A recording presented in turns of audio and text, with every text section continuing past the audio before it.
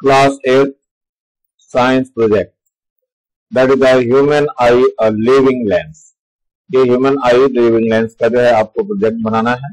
सबसे पहले इसका डायग्राम आपको बनाना है, that is the diagram of the human आई, जो कि फिगर नंबर 9.17 आपकी बुक में गिवन है।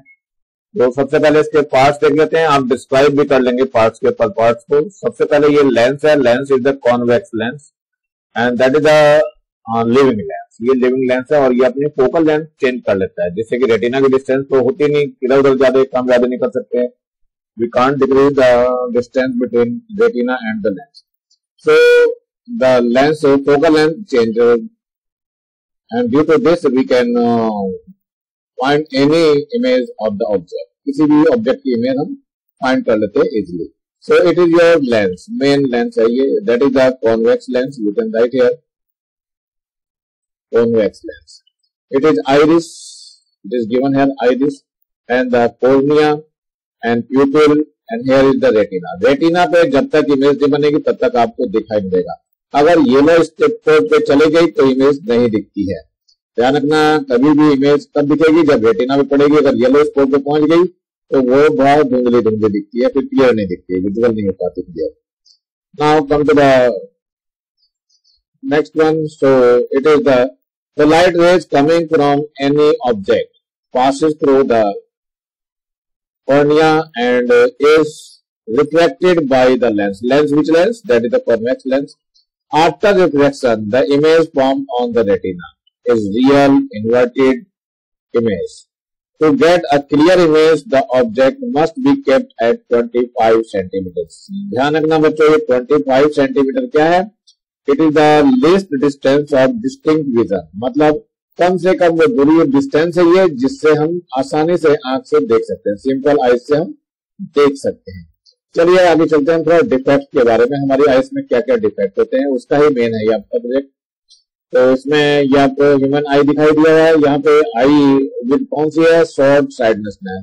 तो इसमें क्या होता है, जब इमेज जो है इसकी पहले बन जाती है, इधर कहीं ऑब्जेक्ट रखा हुआ है, ऑब्जेक्ट की इमेज यहाँ बन गई, देखो यहाँ पे आई, यानी कि ये रेटिना से पहले ही बन गई।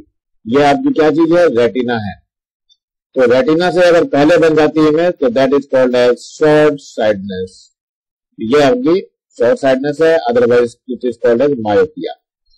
अब इसका रेक्टिफिकेशन कैसे करते हैं? ये आपको कॉनकेव लेंस लग दिया यहाँ पे, it is your concave lens. Concave lens जो है एक फिक्स फोकस लेंथ का जो यहाँ देना पड़ता है, इसका गोगल बनाना पड़ेगा, चश्मा बनाना पड़ता है, जिससे कि इसकी इमेज जो पहले बननी थी अब दूर बननी चालू हो जाती है। ये डिस्टेंस जो है ये इंक्रीज कर देता है और रेटिना पे जाके बनने चालू हो जाती है। यहाँ पे इमेज जब तक रेटिना पे नहीं बनेगी तब तक आपको क्लियर विजन नहीं होगा इसका। तो क्लियर विजन के लिए क्या करते हैं? ये डिफेक्ट आपको मैंने बताया था मायोपिया। मायोपिया वाले को क्या करते हैं? ये कौन सा लेंस देते हैं? कॉनकेव लेंस, जिससे कि इसका इमेज जो है पीछे रेटिना पे जाकर के बनने चालू हो जाए। इसको ध्यान रखना बच्चों, ये पास की चीजें नहीं देख पाता है, दूर की चीजें देख लेता है। So you can see here some person whose eye lens are not proper can not see things at a distance. In this the image of a far away object is not formed on the retina but at a point in front of it. This defect of I is called short sightedness और myopia. ये figure number 19.18 में given है, जो कि मैंने दिखाया अभी। This defect can be rectified by using eye lens with double concave lens and this lens diverse the raise so that the image is formed on the retina. Retina पर ही image बनती है, इससे पहले अगर बन गई तो नहीं दिखाई देगी। ध्यान रखना बच्चों, ये रेटिना है आपकी और यहां पर भी ये रेटिना थी।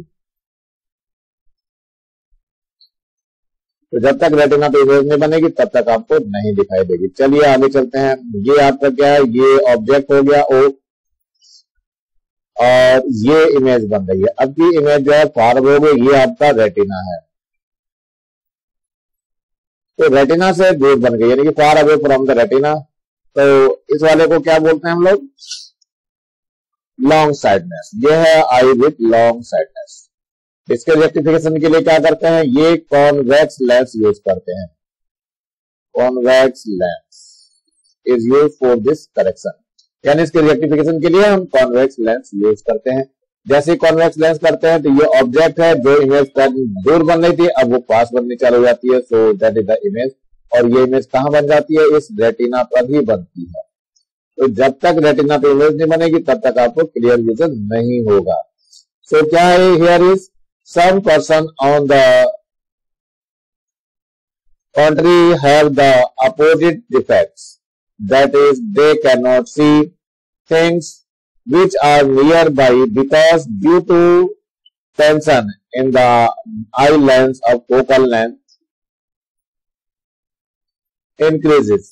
So due to this the image of the nearby object is found beyond the retina, retina से दूर बनती है। This defect is known as long sightedness or hypermetropia. So this defect can be rectified by using an eye glass with convex lens. ध्यान रखना बच्चों, convex lens को use करके बनाया जाता है। This lens turn the rays in such a way that the rays focus properly on the retina. Lens के discussion के लिए थोड़ा सा आप लोगों को ये लिखना पड़ेगा, ये जो ह्यूमन आई जहां बना रहे हैं आप लोग, ठीक उसकी जगह पे ये थोड़ा सा लिखना है आपको। क्या लिखना है, ये यहां से देखो, ये human I is spectral and front portion of a bit bulging which is called as cornea, and behind the cornea there is an opaque skin which is called iris. There is a small adjustable hole in the center of iris which is called the pupil. With the help of muscles, automatically the diameter of the pupil decreases with much light and increases when we stand in darkness. Behind this there is convex lens which is made of soft transparent material. This is called the lens of the eye. In the human eye, the innermost part there is a transparent membrane which is called retina. आप लोगों को retina तक का केवल लिखना है, बस यहीं तक लिख करके इस पूरे को कंप्लीट कर लेना और फिगर आपकी यहाँ रहेगी।